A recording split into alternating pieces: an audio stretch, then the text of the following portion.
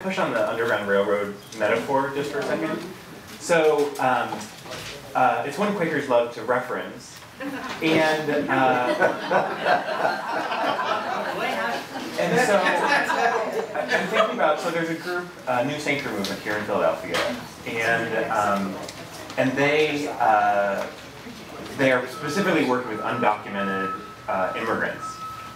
Who are increasingly one of the major areas of mass incarceration, which is the growth rate, as more and more people are getting detained and then thrown out of the country. And so one of the things that they have begun doing is creating, out of their namesake of sanctuary, providing sanctuary to immigrants, undocumented immigrants, who are threatened with being final exporting orders, so giving their final deportation orders.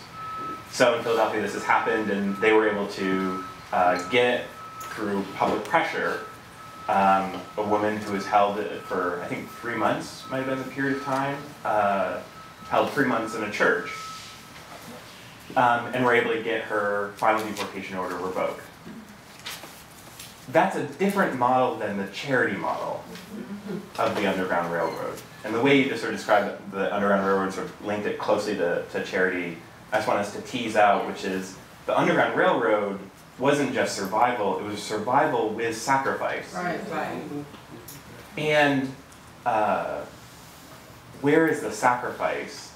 Where are the places, where are the folks who you see modeling doing that charity in a way that's sacrificial versus simply beneficial to myself? And if I could segue onto that, we have to look back in history and realize that the Underground Railroad was not just a vehicle for slaves to come to the North. Once they came to the North, they had to create a new life. Right. They had to build an infrastructure to move forward into the future. Right. So we look at mass incarceration. Once a person comes out of that system, they have to build an infrastructure.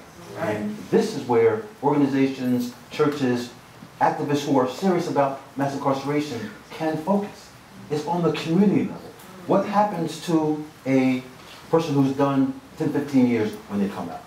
What has been happening to the children of incarcerated parents, which we really don't talk about? This is a side of mass incarceration that really has to have more focus. When I was incarcerated, I had a wonderful family who stepped in and basically raised my kids for 18 years while I was incarcerated. What about the families that don't have that? What about the kids who are in DHS? We have children in our after-school drop-in program whose father is doing life in prison. That is a daunting challenge for a 10-year-old boy who will never walk with his father under a tree or have the normal relations that we take for granted for the rest of his life. What do you put into place so that he can visit his father, build a relationship, and have that sort of male companionship and family arrangement that will turn him into a person who can exist in society in a positive manner and not be so hardened and close to the system that he's one of the kids out there burning down buildings simply because he feels there's no hope and his whole life has to be reflected. Yes. You know, I think one of the most important challenges we face is in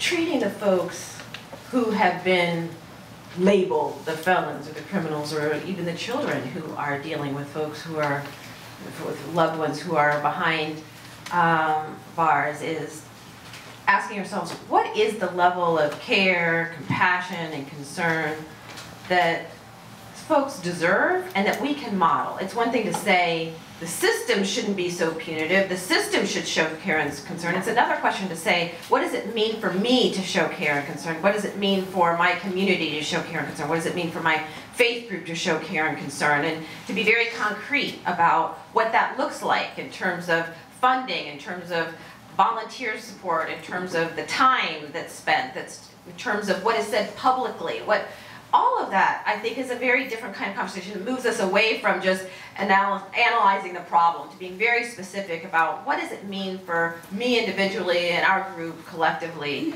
to do what we think our government ought to be doing. If we believe our government should be acting with more care and concern, how does it look for us to demonstrate that in the lives of individuals? And there's countless ways that we can do it. And I think one of the great things about Daniel's book is that he identifies the fact that there is no one role for people to play, that everyone is going to have different skills, talents, abilities, passions that they can bring to the movement. And it's about figuring out what is the unique contribution that you individually or your group or organization can make to this. There's going to be a role for artists, there's going to be a role for healthcare workers, there's going to be a role for people who are psychologists and who can provide mental health support. There's going to be a role for all of us in figuring out what can we do concretely.